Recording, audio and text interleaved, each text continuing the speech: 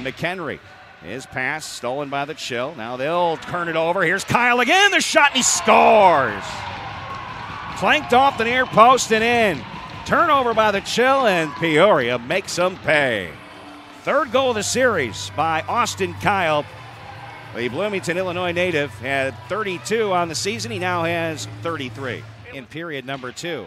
And not much happening. Chill managed to keep it in. Sent towards the front of the net. Quick turnaround. They score! Sam Dabrowski found the loose puck in front and was able to beat the goaltender Gardner far post, and we're all tied up. 1-1.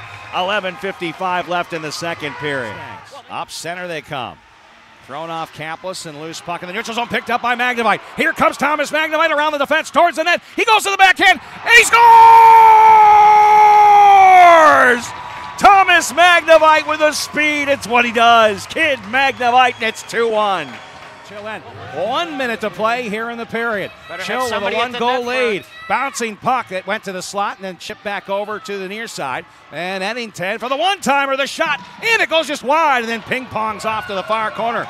Here's Peoria again, worked back to Hay. Hay along the blue line, then the shot by Eddington way high and off the glass, back behind the net it goes. Peoria trying to survive, it hops a stick. Here's the race, Chill can finish this one off. Here's Magnavite, he shoots, he scores!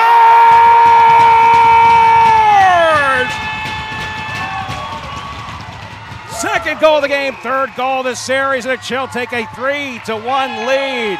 An empty net goal for the Coulee region Chill. They'll have to tack some more time back off as the clock continued to run. From behind the net, 3 seconds, 2 seconds, 1 second. The Coulee region Chill are going to the Central Division Finals, and their opponent is the St. Louis Junior Blues.